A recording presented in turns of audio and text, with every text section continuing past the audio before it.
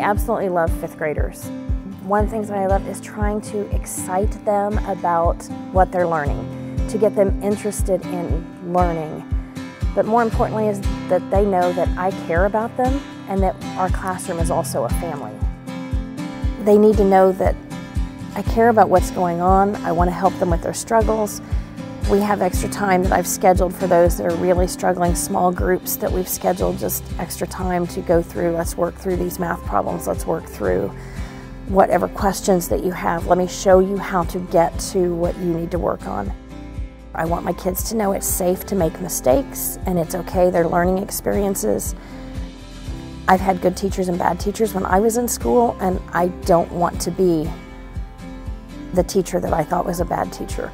I want to model after the good teachers, and I've worked with coworkers that are great role models and have great ideas that I know I have borrowed from and just taken those and made them my own. And that was probably the best advice I've ever heard, is make it your own and do what you know and do what you love. So I have to adjust to different learning styles and working with that and understanding more learning styles. So I'm always trying to learn more to help my kids become more successful.